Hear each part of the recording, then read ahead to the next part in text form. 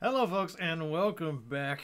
And I feel like I've probably saved the best for last here. At least that's my favorite thing. I just love this topic. The rhetoric of video games. It kind of combines my two favorite things. I love rhetoric. I love video games. Written lots of books on it. Interviewed probably a million or so developers at this point. I'm actually not to brag, not to toot my own horn too much, but I'm kind of recognized in this field. Even done a feature film and will soon be on the History Channel talking about video games. A lot of exciting things, and it's I remember when I was first started thinking about being a professor of English and wanting to study video games. I caught a lot of flack. A lot of people poo-pooed the idea. They said you're never going to get anywhere with that. Good luck finding a job. That sort of talk. And yet here I am, and did fine. So just let that be a lesson to you. If you want to study something and you're passionate about it, and you hear people saying that's not worthy of study, or that's insignificant, or whatever, you should study something more serious. You can just think about your old Professor Barton. And it worked out pretty well for him. Just staying true to your vision. Bogost talks a little bit about this in this article that I had you read for today. But I always think about things like Shakespeare. Most people nowadays consider Shakespeare great literature. Quite rightfully so. It's magnificent. Unquestionably, the best, some of the best words written in the English language, period. And yet, if you go back and look at the academics back when Shakespeare was, writing those plays, they were like, oh, this is just trash, popular garbage for the masses. It's not even in Latin. For God's sake, it's not even in Latin. Anyway. Enough of that soapbox. What are we talking about here today, other than yours truly?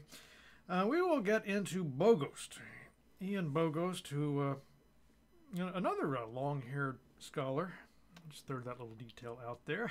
Maybe there's maybe you need long hair for game studies. I don't know. Anyway, he's got this concept of procedural rhetoric. It's one of my. I don't like the name of it, but it's a really great concept, and we've been talking here about visual rhetoric and media perspectives and feminism perspectives and Kenneth Burke. There's all these different perspectives we've been talking about. I think procedural rhetoric is the final one. So I always put this out there along with Scott McCloud and his what I call a comics perspective.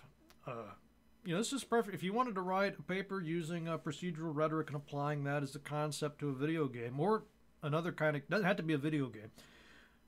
You can do that. And it's very useful.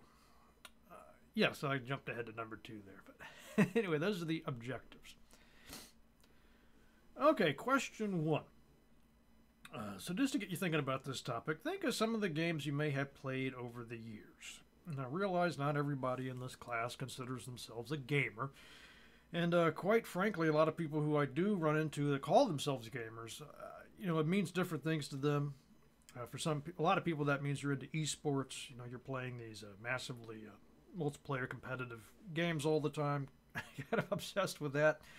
And they don't consider people that like other games to be gamers. I'm not going to get into all that nonsense.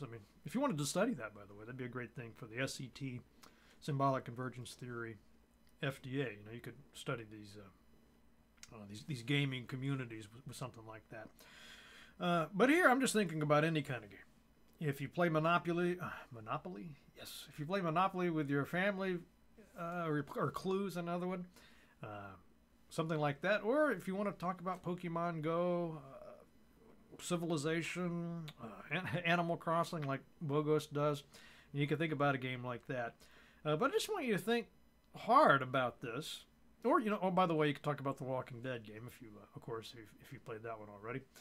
But think about that game try to get beyond like whether it's fun and sort of funny stories with your family and things of that sort. Just think about that game and how it might have got you thinking about a topic, taxation or the economy. I don't know.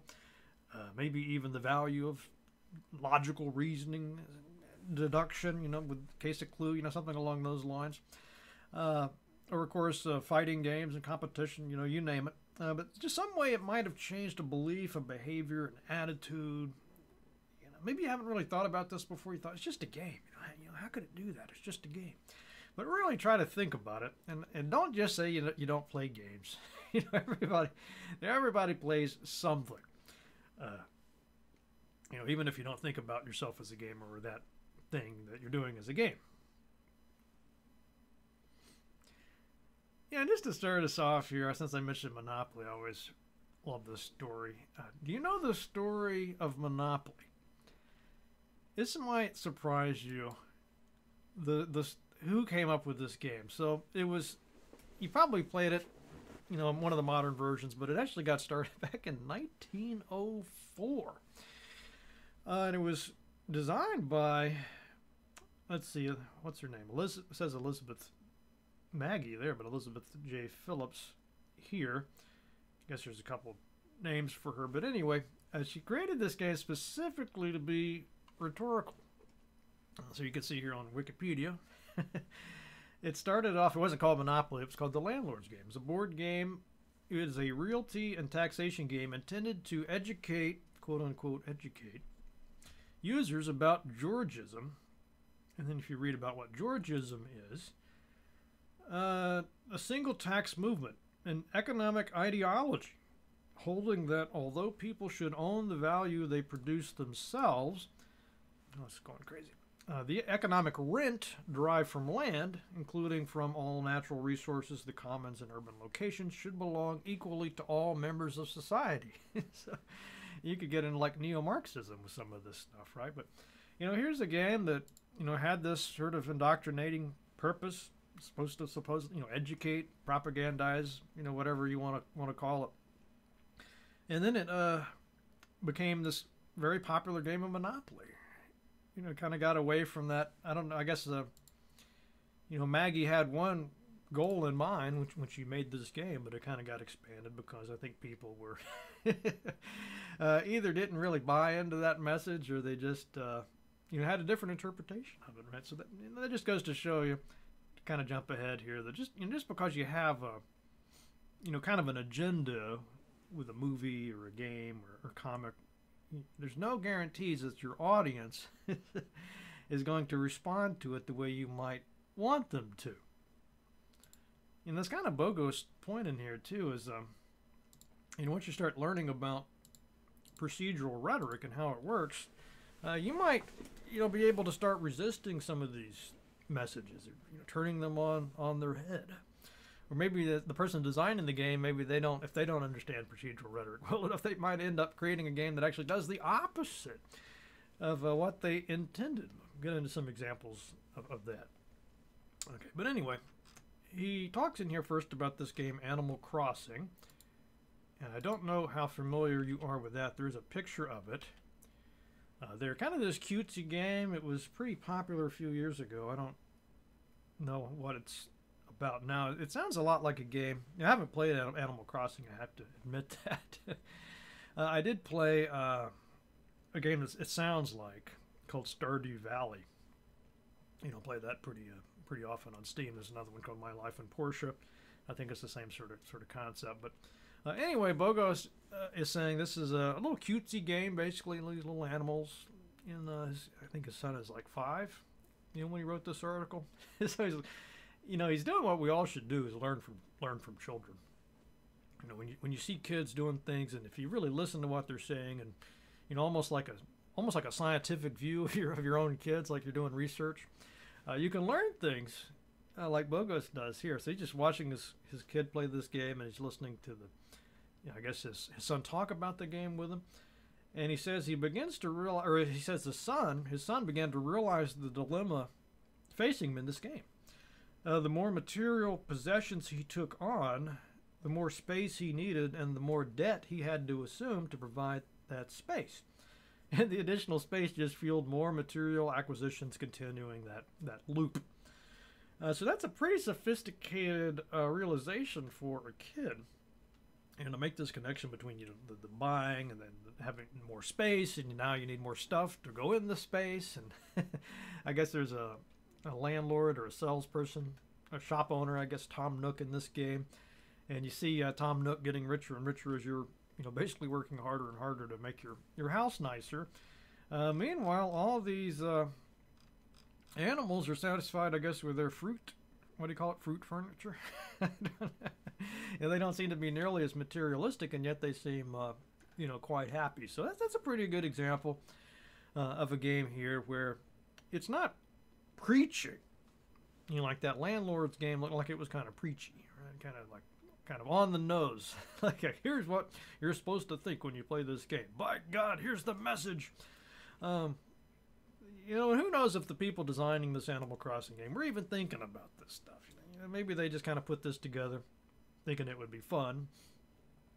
But that's besides the point. It's once you get down and start analyzing rhetorically, thinking about the procedures in this game, then you can make an argument that is trying to make a case to try to adjust people's attitudes. I guess in this case, maybe make people a little bit more reflective about consumerism, the value of materialism, maybe emphasizing that, hey, what's really valuable here is really getting along well with your community, spending time with your neighbors, your friends and family. Maybe that's more important than owning that new Peloton or whatever the hell it is, right? So that's a pretty good example. I like the fact that his 5-year-old came up with it. That shows you don't have to be have a PhD in this stuff to be able to figure out how these games. I think manipulate might be a bit of a harsh way to talk about Animal Crossing, but it's a good example. One I think about a lot, and Bogost has used in other cases, is a game called Civilization, or Civ. I probably spent about 500 years playing that game, feels like. But in that, let me see if I can get a picture of it here for you. Let's see, what is it? Civilization. I think they're up to 6 now.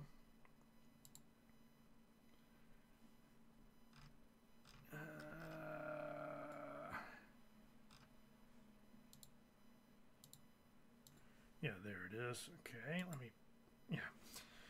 so this game it came out, God, I guess, I don't remember, 80s or 90s, the first one. Not quite sure, but one of the interesting things about this game, it's actually very addictive. And I don't usually like that word addictive because it makes it sound like there's something wrong. Basically, when you say a game is addictive, you're just saying it's fun to play and you want to spend a lot of time with it. It's engrossing. Why that's a bad thing, I don't know. I mean, you can get carried away with it, sure. But anyway, one of the fun things about this game, or one of the rhetorical things I would say, one of the procedural rhetorics about this game is that to get advanced, to advance your society, to get to the better buildings, the harvest resources better, ultimately to win, you need to build libraries and schools. So all these civs, it's the sooner you can get the library built and start building some universities and colleges, and I think the last one's like primary schools and labs, usually do pretty well. If you don't build those things, if you just focus on like troops, making your army bigger, or just building lots of farms or whatever, if you don't have those libraries, you quickly lose the game. At least I do. And so that's kind of, if you think about it, one of the arguments in this game is like, you really should support public libraries, you should support public schools, and you shouldn't just put all the money into the military or corporations or whatever, because ultimately that will cost you.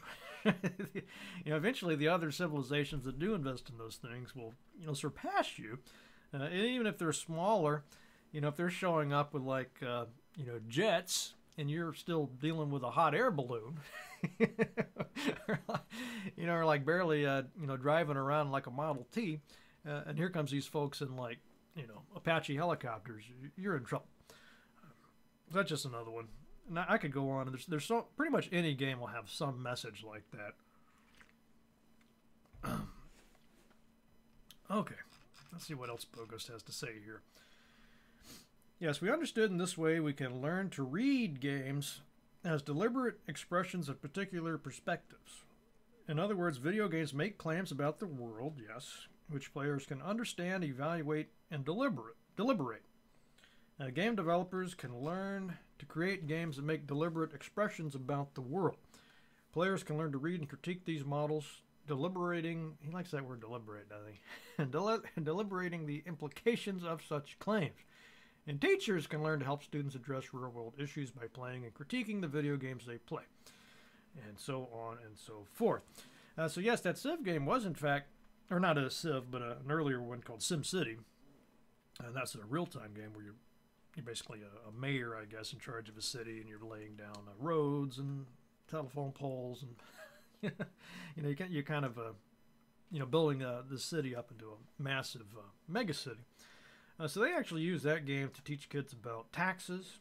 Like you don't want to have too heavy of a tax, I suppose, or they'll start to have repercussions.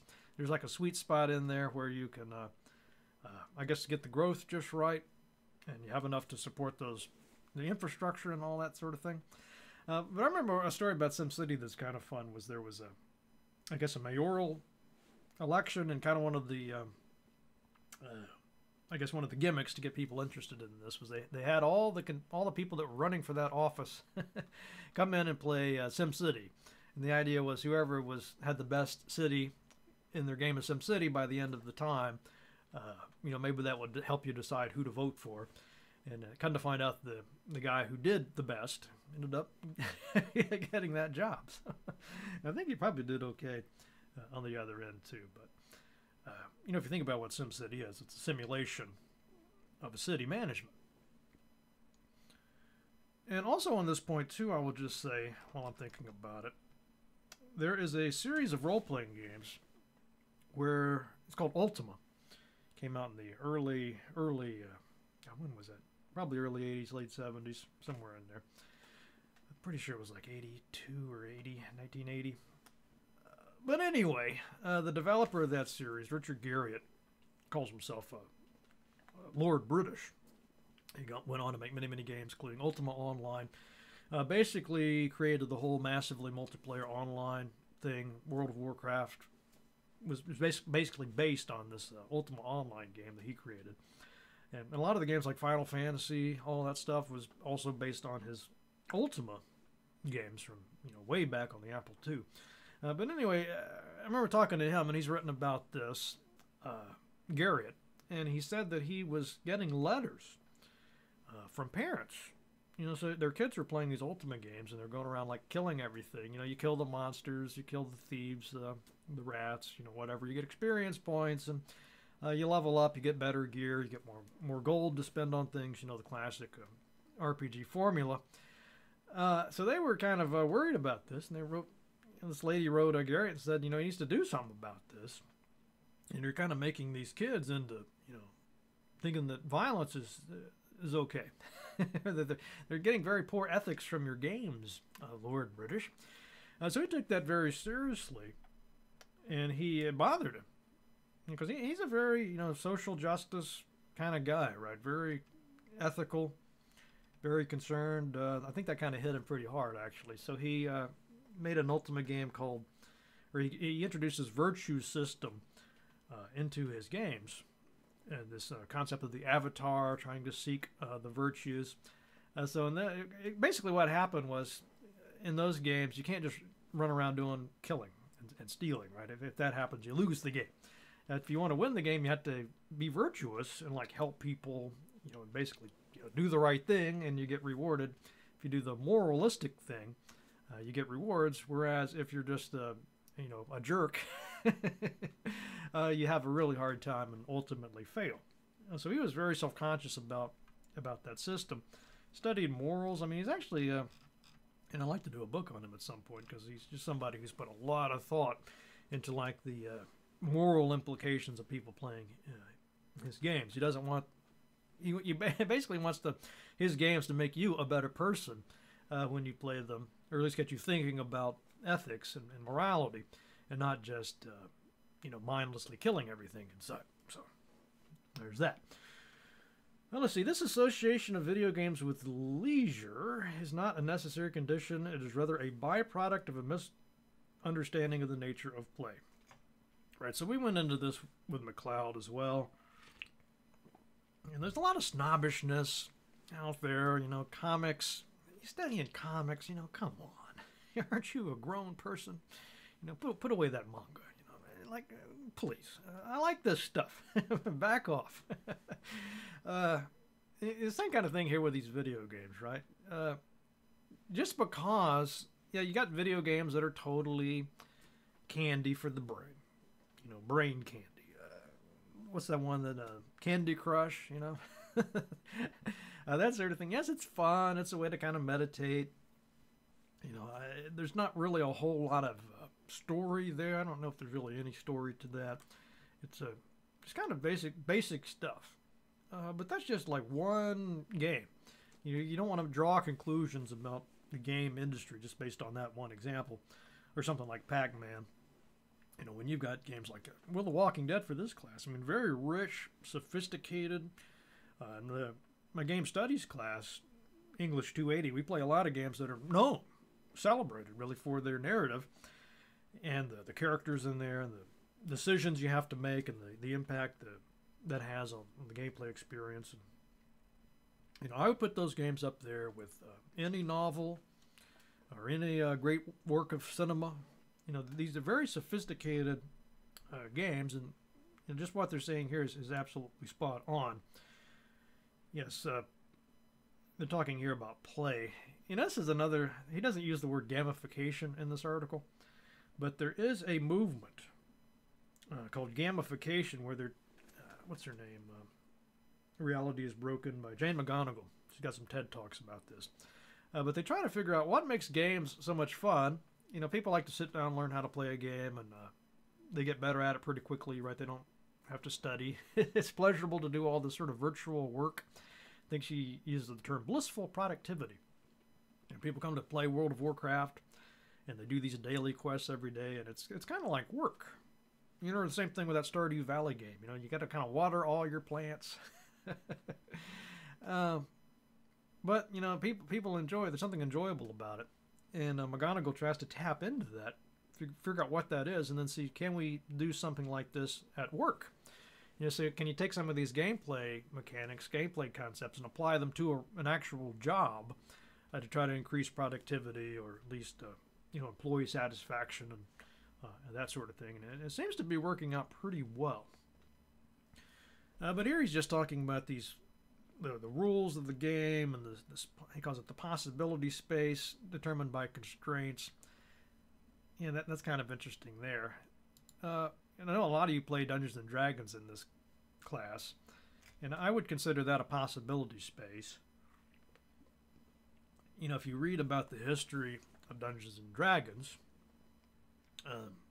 and war games, because they kind of evolved out of this war games movement that was before that. But one of the things they tried to do in there, these are grown people playing these for the most part, but it's you got kids that might play make-believe. He's got some examples in there, like little kids, and they'll say, oh, you're this square is safe over here, and so on and so forth. But they just kind of make up rules as they go, right? Or if you're trying to recreate this battle during the Napoleonic Wars or something, you don't want to just have it just one person deciding, oh, I win that battle.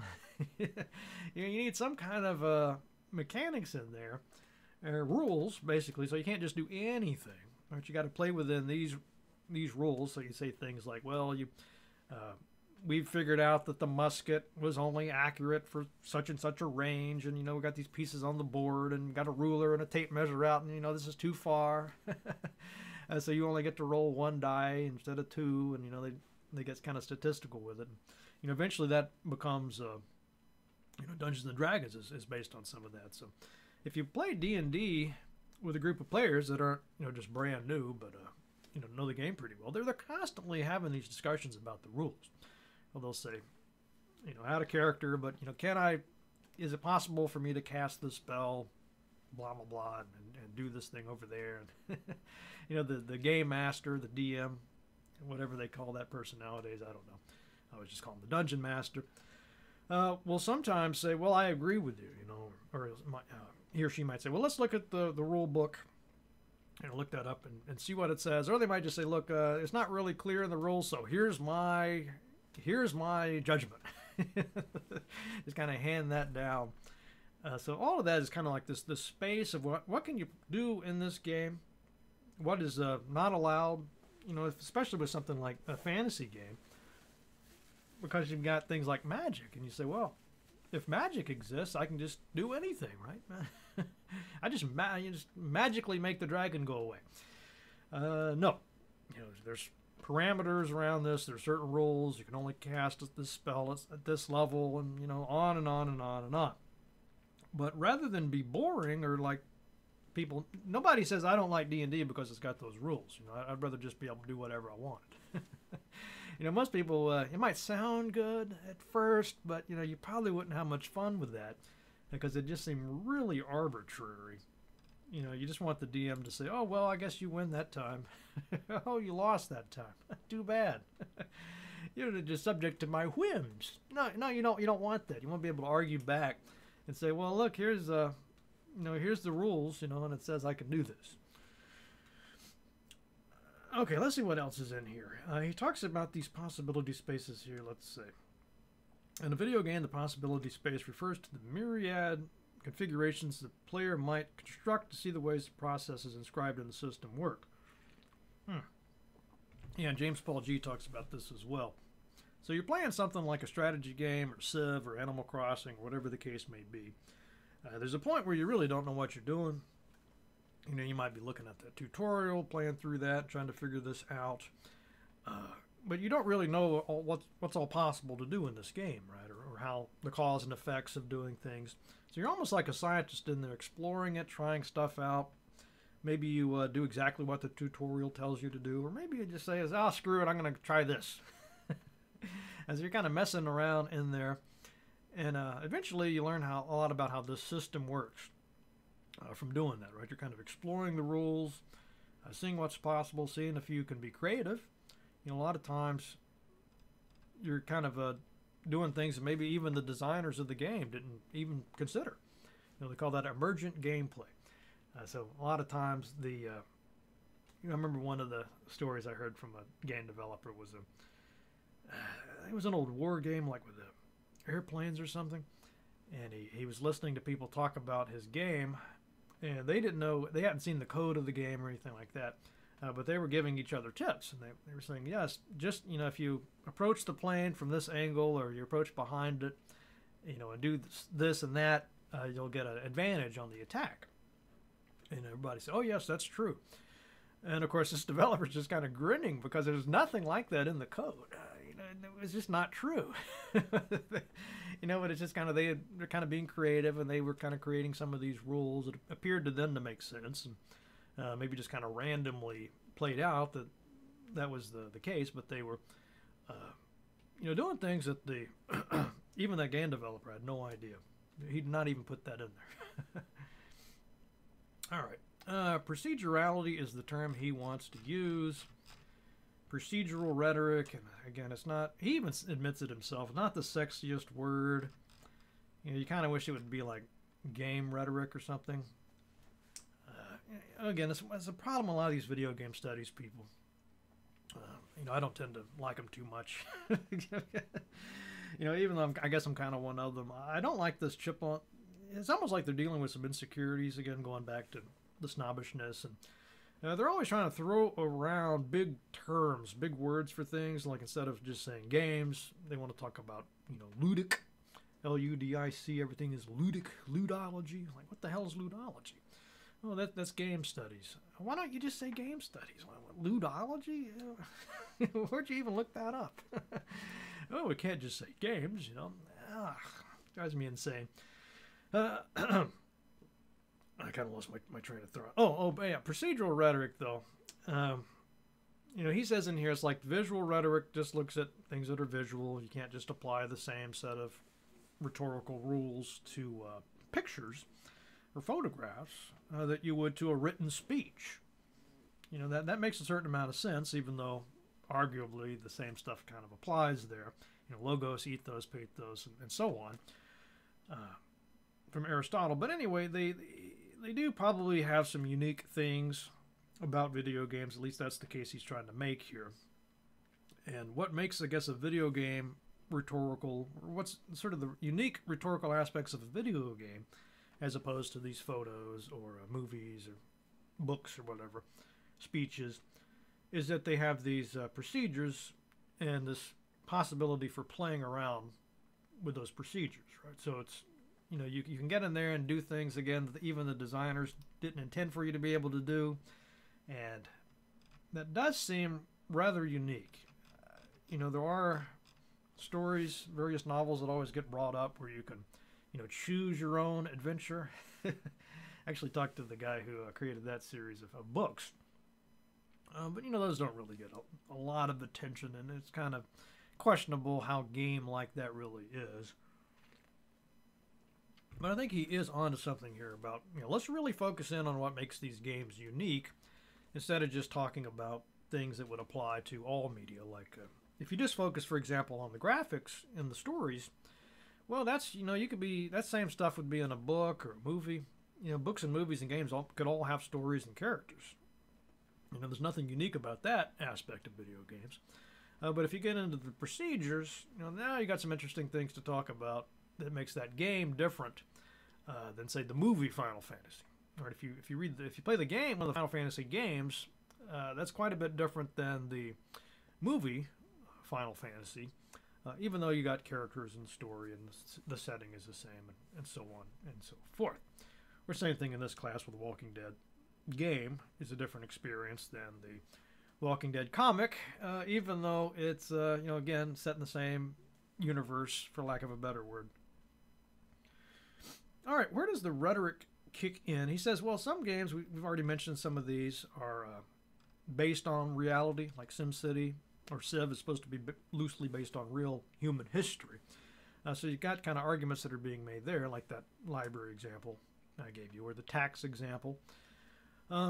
But even if the game is not based in those things, it could still have these rhetorical implications to it. Even if it's a purely fantasy-driven game, we might find all sorts of arguments being made there. And there's, of course, a lot of feminist scholars have looked at things like the Tomb Raider games, the Halo games. You can get into, like, let's talk about Cortana. What about Cortana? You can have some pretty fascinating scholarly discussions around that from using a feminist perspective or any of the other perspectives we talked about. But again, the goal is not just to think about Cortana as a character like she would be in a movie, but to really get into the procedures, and sort of the game-like elements and how that makes this a unique rhetorical medium. Okay, he goes over a quick and dirty little history of rhetoric. All the greatest hits, Plato, Aristotle, good old Kenneth Burke. See, I told you Burke is just going to keep popping up everywhere.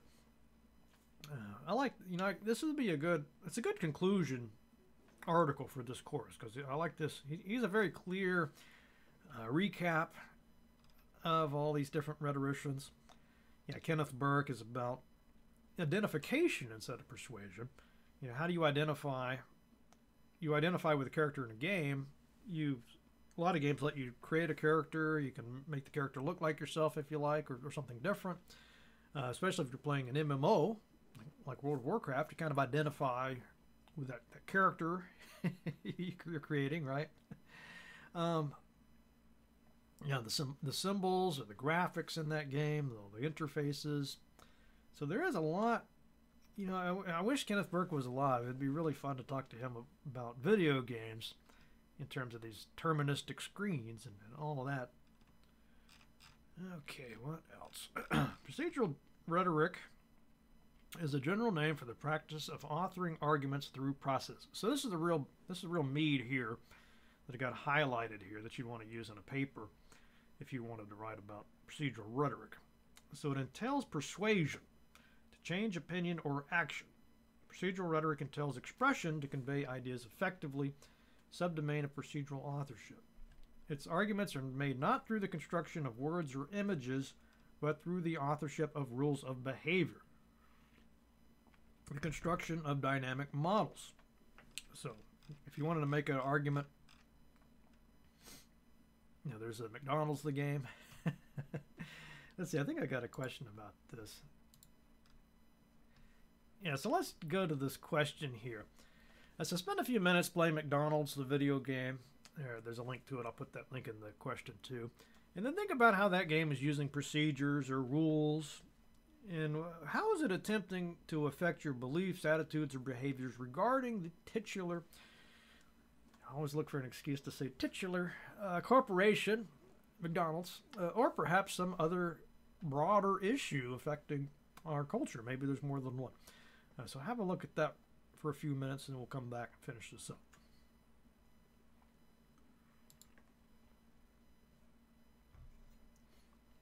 Oh yes, McDonald's. Every time I have students play this game, I don't know what your experiences was like, but a lot of people just say it's a fun game. They realize they're kind of being manipulated, depending on how you feel about McDonald's. But the game itself is actually pretty well made. Sometimes these things do backfire. You end up having a lot more sympathy, maybe for the CEOs of McDonald's or whatever the case may be, than this, these people might have intended. Always think about Paradise Lost and how people say, the devil kind of comes out looking pretty good in that,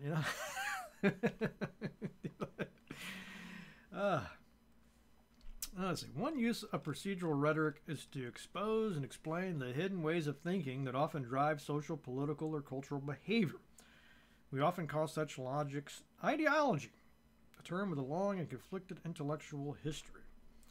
Yes, there's a game out that I played fairly recently called Wasteland 3. And of course, a lot of people like the Bioshock, especially the one. What was it, Bioshock 2 or 3? One of them's got a lot of Americana images in there, where there's, of course, the Fallout series. But a lot of those games kind of make arguments about the United States and international relations and politics. Things of that sort. And they do kind of espouse this ideological view, all these, just about all these game developers are coming out of California. So you can guess where the politics are in these games. They're in San Francisco. But, just because they intend it to be a certain way or they have a certain view, I would argue if it's a well-done game, it doesn't, again, preach at you or force you into a narrow model, but actually would get you to thinking about these issues and drawing some of your own conclusions. So helping you to think rather than thinking for you, I guess would be my goal. So this America's Army game, it's another great example. This is 2002. But it's really fascinating because, the Army has always had a problem like trying to recruit people into the Army. They want like the best and brightest people, really good candidates to enlist, in the Army. So they put all these TV commercials together and advertisements and, posters, making it look like every minute's going to be like jumping out of a helicopter, guns blazing or something. But, I guess that was a fairly effective, I don't really know, but they really kind of caught a tiger by the tail with this game. So they put this game together with Unreal 2. They had real game developers, and I know some of these people. They're not allowed to talk about it. But the success of this in getting people to sign up, enlist, has just been, it's a game changer, pun not intended in that case, but it was really just amazing how well it worked. So it's, just as a work of persuasion, you can't really argue with it. It sort of hit the right market, the right audience. I guess the sort of people that, if you want to appeal to gamers and get them to enlist in the Army, making this video game was a smart move. But Bogost digs in a little bit into this game. Again, he's trying to apply that procedural rhetoric that we've been talking about. And he says it's really the game's political simulation is more interesting than the mechanics and the physical simulation. He says, what does he mean by that? Well, the game is not like Doom or any of these. You're not just running around shooting everything. It's the opposite of that. So, like very strict Army rules of engagement (ROE) is built into the game, like real stuff that happens, I guess, in boot camp. Haven't been to boot camp. Some of you probably have been. You could verify this for me, but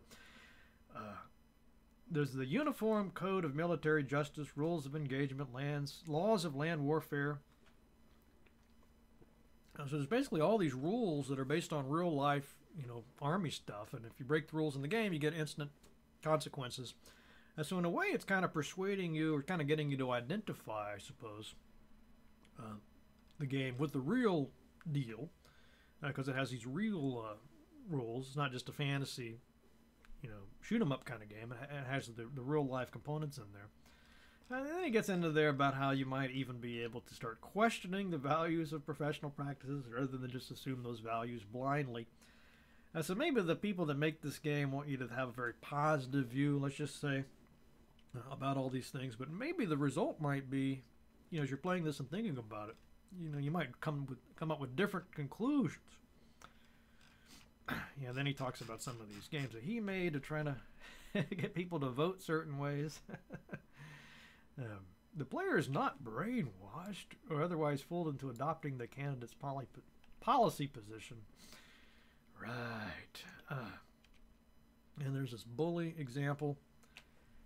I haven't played this one either, but I remember when people were talking about it, they thought it was like this, the celebration of schoolyard harassment. If you actually played the game, you found out it was, quite different. That happens with a lot of games. Just looking at it superficially, you think, wow, what a terrible message that game has. I don't want my kid playing that, or I don't want to play that. When kind of find out, if you just would spend some time with it, you'd find it's actually not, inculcating that stuff at all. That happens a lot of media. I know a lot of people listen to music and they will say this particular artist or song gets vilified in the media, demonized all the time, when really it's a positive message if you would just listen to the actual lyrics, instead of just, going with what you hear in the rumor mill. All right, let's wrap this up. When we play video games, we can interpret these arguments and consider their place in our lives. Playing video games is a kind of literacy. Not the literacy that helps us read books or write term papers, but the kind of literacy that helps make us critique the systems we live in. All right, thinking about all the procedures that regulate your life. There's one of my favorite games in this context is called The Sims. And a lot of people look at that and they just say, well, that's just talk about wanton consumerism. I mean, my goodness, look, you're just buying things and trying to live this, rich, middle class, upper class lifestyle. Everything's about stuff and commodities, and again, that's just the way you play that game. You could resist that. You could walk away with the exact opposite conclusion based on your own analysis of the rhetoric in there. It's not just these brainwashing machines, and everybody that plays The Sims becomes this mindless consumer. I would argue that's probably the opposite of that. I like this too. So even if you don't play the games, your kids probably are, if you have kids or around kids. So you might want to know about them just for that context. Again, not just making these assumptions, but actually, play a little bit of Animal Crossing or Minecraft or something. And you might be surprised because there's a lot of creativity, in those games. See, rather, we need to play video games in order to understand the possibility spaces their rules create, and then to explore those possibility spaces and accept, challenge, or reject them in our daily lives. So, very, very true. So just the same, you can see why I wanted to include this as a rhetorical perspective, because he's basically saying the same thing here about video games that Sell Now has been saying with all those different perspectives, right? We need to become aware of these things, how they work, how they operate, maybe to resist, or to accept it and challenge it, but we kind of have to know what it is first, which is the whole point of this. Okay, I'm about out of steam here, so let's call it. As always, I'd love to hear your thoughts on this. If you have questions, comments, observations, stories, whatever it is, love to hear from you. And I will see you. Well, I guess this is the last one. So hopefully you'll take another class with me. If you like video games, take English 280 when that's available. And we'll talk a lot more about Bogost. But, hope you liked all the other perspectives as well. It's been lots of fun making these. I really enjoyed it. And I love all your comments. I got to get off of this before I start choking up. All right, well, have a good day.